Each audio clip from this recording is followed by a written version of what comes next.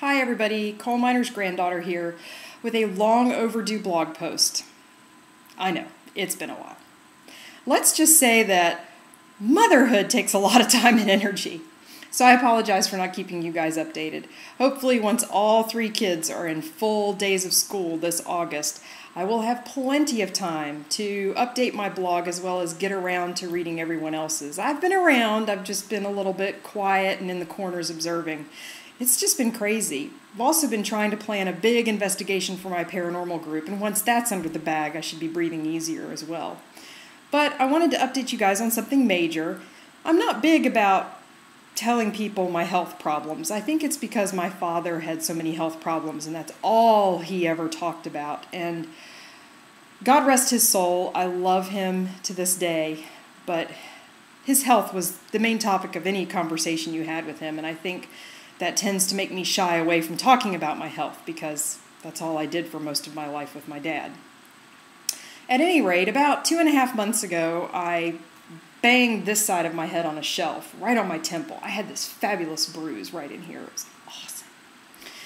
And as I was sitting in my gigantic purple chair in my living room, yes, I have a purple chair, I was rubbing the side of my head, and oh, it's sore, it hurts. And then I put my hand up to naturally rub the other side and felt this big bump. Okay, weird. 2 days later, I went to go get my hair cut. I've blogged about Wayne before, you know. I go to him mainly for the gossip in Gainesville and, you know, the camaraderie. So he's washing my hair and he's scrubbing and he's, you know, doing this thing. And he goes, "Oh my God, Heather, what is that on the side of your head?" So the fact that he felt it too raised some eyebrows. So the next week I went to my general practitioner who pushed on it and felt it and said, "You know, it's nothing vascular and it's nothing malignant, but it's something.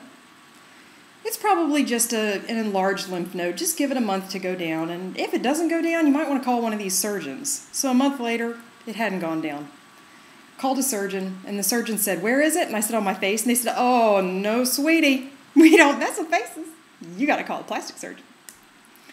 So there I sat in an office with, I kid you not, a basket full of breast implants. This man had a basket full. I'm thinking, do you give them out as paperweights? Are they parting gifts? Are they take one home for a test drive, stuff it in your bra, see how it feels? I just didn't know. It was the craziest thing I'd ever seen. It was quite the conversation piece, and all I wanted to do was tuck it under my arm and take it home and just have it sitting in my living room because that was awesome. So anyway, I walk into the guy's office, and I'm like, you know, I'm not here for lipo, I'm not here for boob job, but I got this bump.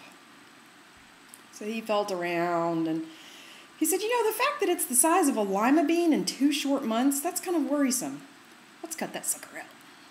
So, day before yesterday, by the time you see this, day before yesterday, for me, as I'm filming this, it happened yesterday, I had surgery.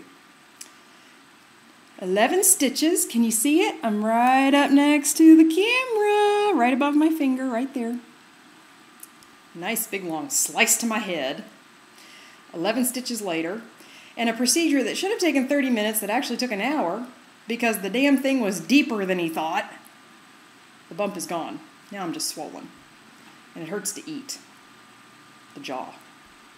So anyway, I'm fine. I'm actually not on any pain medication, if you can believe that. It's just a little bit worrisome because, you know, he went into my mother and said, "Well, we don't know what it is, but we're sending it off to pathology and we'll know in a week and a half." Well, okay, he didn't seem worried, so I'm not going to be worried. But anyway, I wanted to let you guys know that, yes, you know the saying, "I need blank like I need a hole in my head"? Well, guess what, guys? I got a hole in my head. So, coal miner's granddaughter signing off. I love you guys. I'll keep you updated about what the bump was. I personally am hoping it was a pod person or, you know, like my Siamese twin, something. That would have been cool. Anyway, talk to y'all later. Bye.